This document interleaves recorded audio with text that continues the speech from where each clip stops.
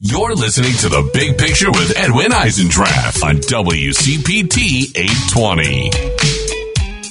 Okay, welcome back, everybody. If that wasn't chilling enough, we have all this Donald Trump news this week, from this,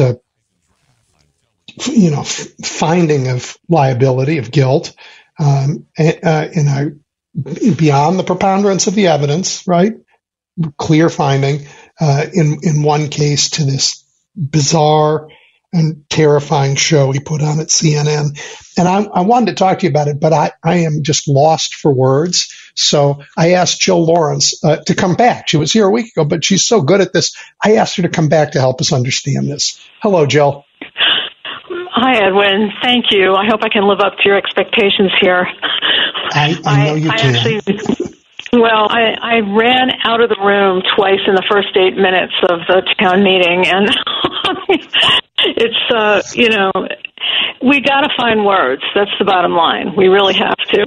And as you noticed, I found some in what I wrote, but it's, my view is that everyone got what they needed from that 70 minutes or so. Trump got exposure and applause and adoration. Biden got a year's worth of attack ads in an hour. CNN, fortunately or unfortunately, as someone once said, is now in the news for good and bad. So let's not do this again. That's my view. We don't need any more of this. It was so reminiscent of the first debate between Trump and Biden, where Trump just steamrolled over the moderator, over Biden, and Biden finally exploded at him, and he said, "Well, you shut up, man."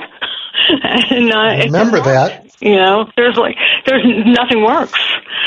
So, this is the wrong format, and, I understand when a lot of people say we've got to put this guy in the spotlight constantly so we remember why we need to go vote against him, et cetera. We can't have this again. But there are ways to do it that aren't quite so long and quite so permissible for, permitting him to just get in there and never be fact-checked. And it is really terrifying, as you said, because it shows you that a big chunk of Americans don't get what he's doing, that he's deliberately undermining faith in our system. And also they don't get that perhaps it's not a great idea to have as a role model for America's youth a guy who is everything that he is, and with more coming in terms of indictments and all this. So, it's hard to keep up your spirits, and I just really hope that we don't do this again, that media decide, and also that the person at CNN who's the media critic doesn't get fired for saying it was a terrible spectacle that benefited no one. Joe, I want to explore one thing you said, because I'm not sure I agree, that the people who support him, they don't see that he's a huckster. They don't see how dangerous it is. They don't see. I think maybe they do, and they just hate us more. I think that maybe they just want the entertainment value, and the person, not to get too far ahead of ourselves here, but the person who called it right in 2019 was Jean Carroll, E.G. Carroll. She correctly said that the worse he behaves, the more thrilled and excited and loyal his supporters become, and that's one of the reasons she didn't go public with her story for so long. I mean, there were other reasons. She was afraid. She knew he had the lawyers and the publicity instinct to destroy her if she went public. And it took the Me Too movement and some support, that made her come forward. But in fact, what she said is true. Nothing seems to. He said it himself. He could shoot someone on Fifth Avenue and he wouldn't lose any supporters. By now, you either have to be a newborn or have lived in, some experiment underneath the deep sea not to know this man, right? In all his flaws, in all his danger, in all his ego, his fantasy world that he lives in. And I think both his supporters and people like me, his detractors, fully agree about who he is. I I don't believe that people lose their sense of reality entirely. I think they just like the lie. Well, I think that's true, too. And I do think that, the country is definitely people who know who he is and people who don't. And people who know he is and love him, and people who know and can't stand him and think he's dangerous. I do think that the material from this, it was kind of like a greatest hits on Fast Forward, will be very valuable to the Biden campaign because, in 30 seconds and minute-long ads and little videos, they can remind people over and over again. And while some people, I'm guessing you and me, are going to vote no matter what, some people, may think, well, I just don't have the time, or I'm, too tired, or I don't have childcare, or whatever it is. They're going to go. They're going to do it if they remember what it's like and the chaos of it and the corruption of it. So, I think it has some value there. I agree. There's tons of material there for Democrats, as vile as it all is. The problem for us is, of course, we want to run on our accomplishments, which are many. We want to run on how the direction we want to take the government. We don't want to keep playing defense. Oh, my God, look what we have to protect ourselves from. And we want to shift to, oh, my gosh, look what we can accomplish together. But we cannot do it while cowards like Lindsey Graham and Marco Rubio cannot find enough of his backside to lick. It's a problem. The abortion issue is one area where Democrats can really go on offense, and the gay marriage, the codification of gay marriage. I think there's a lot that can be done and argued. It's just, there's going to be a terrible problem until, as you say, some Republicans start resisting within the party. It was interesting, Chris Sununu, the governor of New Hampshire, was in that town hall audience, and he had, among the things he said was that, he thought, I think he's going to run for president. He said he's leaning toward it, and the tenor of what he said about Trump certainly made that seem like that was where he was headed, because he called him weak, defensive, and bitter, everything America's not looking for in leadership. He was very unequivocal about how terrible he thought it was. And the other thing is that there's some reporting that shows that the audience was not all pro-Trump. This was an audience of New Hampshire Republicans and independents, and they are not entirely Trump Republicans. Chris Sununu was not a Trump Republican, although he's had some regrettable lapses, but he's not. And so, where were the cameras that were showing the audience not cheering, not smiling, not clapping? We didn't really get much audience reaction, but we could hear the cheers and the applause. So, that was a problem. And maybe it's that may have given the overwhelming impression of support for Trump that maybe wasn't quite there. Well, it gave Trump the impression of support for Trump, for sure. Remember, it doesn't take much of a big crowd for him to say it was the biggest crowd ever. Well, that's true. That's true. There was a point where he said, I don't want to lie, and I just burst out laughing. Yeah. Speaking of lying or libelous lying, talk about the courage of E. Jean Carroll and what was accomplished through that trial. Well, the courage of someone who's 79 years old to finally come forward and put herself in what she knows is going to be a very glaring spotlight, that was something. And knowing that Trump, will destroy you or will try to destroy you. She's a very strong person. Her career before she met him was pretty much as wild and crazy as his career. She was a sort of a daredevil journalist who lived life pretty big. And this was, an encounter that she originally went into, she said, because she thought it would make a great story to tell. Because the way she tells it and that the jury held him liable for, he basically said he recognized her, she recognized him, and he wanted her to help him pick up a present for a friend, and then it devolved into, in a dressing room, shoving her against the wall, etc.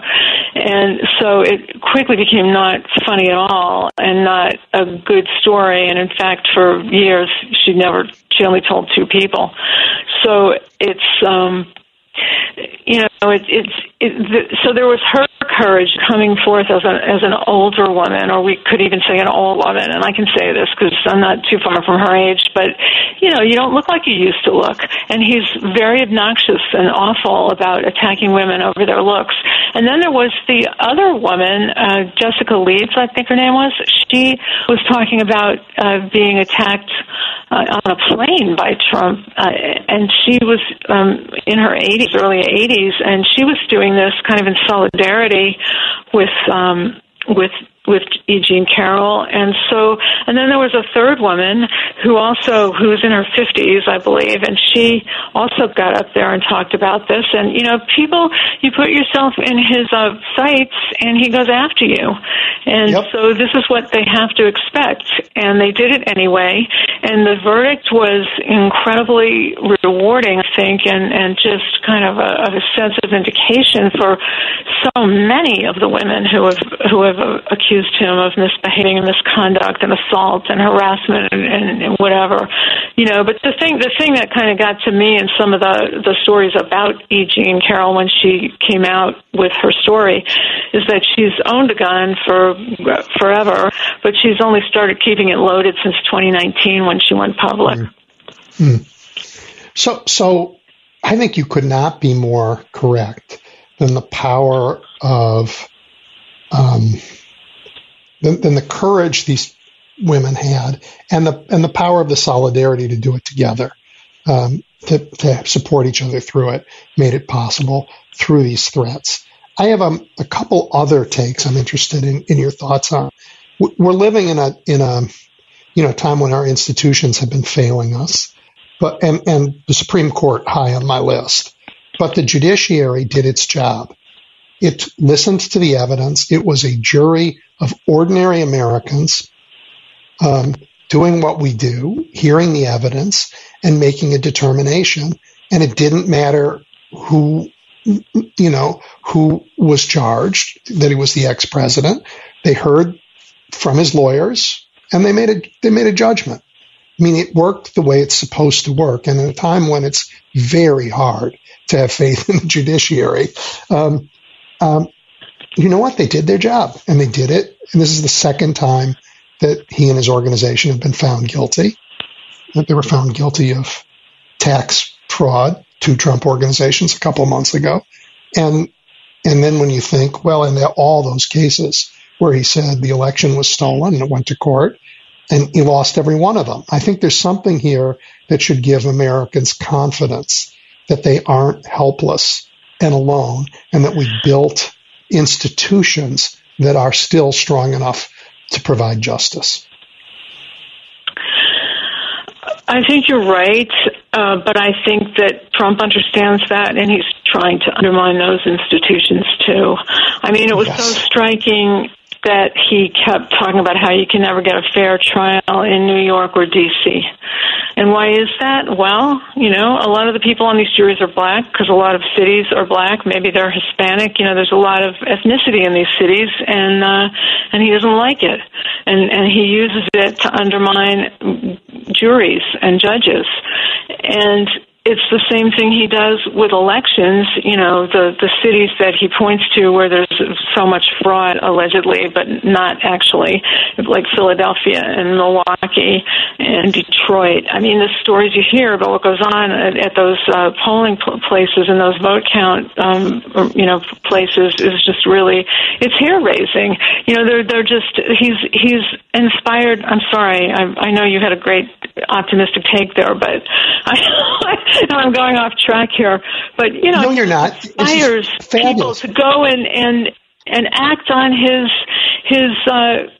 very nefarious attempts to undermine faith in the system. And he's trying it every way he can. It's very depressing to me. Yeah, yep. There was actually in court he's lost.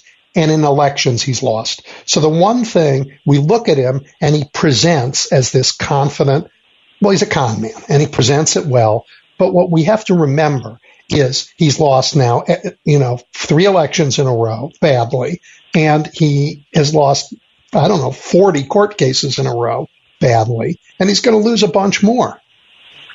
I mean, history's going to write him out as the biggest loser. I hope to God that you're right. I worry about the structural situation with the U.S. government. I worry about the Supreme Court. I worry about the Electoral College. I worry about the voter suppression laws that are being passed because Republicans have gerrymandered themselves into very dominating power grabs in a lot of states. And I worry about a Supreme Court, another power grab that is probably it's already given the go-ahead. Yep. What was that? Illegitimate Supreme Court. Well, so when I talked before about the judiciary holding its own, I'm even more amazed because at the very top level, they have succeeded, and he and Mitch McConnell have succeeded in delegitimizing the Supreme Court. Its rulings are not based anymore in jurisprudence. They're all political, and we now know it to be corrupt. So I'm amazed at what a jury can still do when the very top court in the land is as corrupt as ours is now. I can't disagree with any of that. Occasionally, the Supreme Court will come through. Occasionally, and I'm waiting to see what happens in the next couple of months. They don't have much time left to get all of the major cases decided. We'll see if we end up. Who expects to have affirmative action after this term ends? I guess we won't. I just can't. I can't even think about this. It's too depressing. But I write, I keep trying to write and do shows like this and encourage my friends in their projects that are aimed at preserving democracy and expanding democracy. And there's people who are fighting in court, all these voter suppression laws. So hopefully we will. Right. If you look at Donald Trump, you get depressed. Mm-hmm. If you look at Lindsey Graham led the impeachment of Bill Clinton because he had inappropriate affair, with someone in the White House. He has evolved into a man who wants to elect as the next president of the United States someone who is convicted of sexual battery, was convicted certainly in a civil case of sexual battery. So we know who these people are. There is no pretending that they have higher ground anymore. We know exactly who they are. They're power mad, and they do not believe in anything. It's very hard to imagine people who are unlike that retaking control of the Republican Party. I just don't know how they're going to get out of this hole that they've dug. I don't know if there will be enough people who want to. Joe, I think you're absolutely right, which is why, to go back to your Chris Sununu observation earlier, I think if there are patriots left in the Republican Party, they need to leave it now. They need to leave it. Because we know what they do. We know what that party does where it's in control. In every state where they're in control, they undermine voting rights. They undermine women. They cannot give away enough guns. There's nothing that they do that is popular with America. They do it because they have the power. So if you're Sununu and you say, look, I'm a conservative, I believe there are conservative solutions to the shared problems we have as Americans, you do not have a home in that party. And to pretend you do gives it legitimacy. So I would say if you're a conservative and you're a Republican, then stop being a fig leaf and go out and stand on your own like brave conservatives have throughout our history. I just don't know how you consolidate power among the people who leave. I'm not sure where they go or what they form. And it may be that if there's some leadership, real leadership among, really dynamic people, that some of the other people will come along with it and lead instead of follow. But this is the problem. It'll take a while. Don't we need a left of center and a right of center party? I mean, my Democratic Party will go very badly astray if there isn't a right of center party as a counter, because single parties always do. I don't see any, present evidence, but history is full of this. We need two parties that differ on their solutions to our problems, left of center, right of center. That's just not what we have anymore. We have big tent Democrat, which is a little bit left of center, depending on who you look at in the party. It's a pretty broad party. But the Republican Party is not a right of center party anymore. It's a anti-democracy party. Well, it's also a party that's bereft of ideas, or at least ideas that anyone actually considers realistic or popular or useful. And, I do think that this is part of personality dynamic. There's just no one who's got the charisma, or who's got the appeal. And what are the ideas of the party? That they want to. There are things. Well, how do you have an idea when you're banning books? Right? Well, there is that, or when your campaign pitch is that you were sent by God. I don't know if that's going to cut it. That's not enough, for most people. I worked for years in Saudi Arabia, and they really they didn't have a legislature, really. I mean, they were beginning to, but they didn't because the laws came from God. So why have legislators? Now they had to have a judiciary to decide whether somebody broke those laws, and they needed an executive to but why have a legislature? We have the laws we need to come from God. That's exactly the response that happened after the latest shooting in Allen, Texas. One of the legislators from there, one of the congressmen from there, was asked about where do you go beyond hopes and prayers, and he said, we don't need anything because the people that think we do don't believe that God Almighty controls it all, or something to that effect. And it was, you may have seen that comment because it created a lot of backlash.